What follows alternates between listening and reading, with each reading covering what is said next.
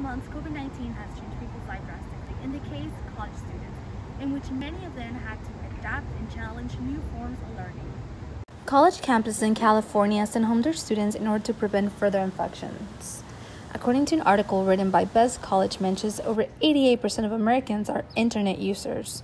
The share of Americans with computers hovers around 74%. Yet many of these college students are met with uncertainty and upward stress.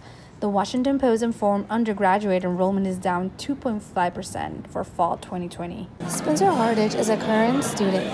He found himself in distraught when the school shut down in March. He navigates the new 2020 education. Because I have several family members and it can be loud and I can get interrupted and it can be difficult.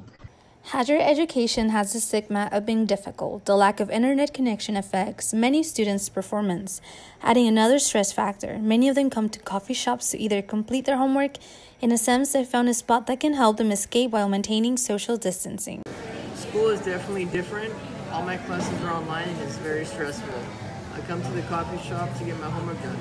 I don't feel as burnt out as I would at home, but I'm adapting to the current situation. The pandemic teaches us how many of the students are resilient, and campuses will continue to support them. However, they will have to adapt to the new current situation. This is Gillian Guarneros for CSF News.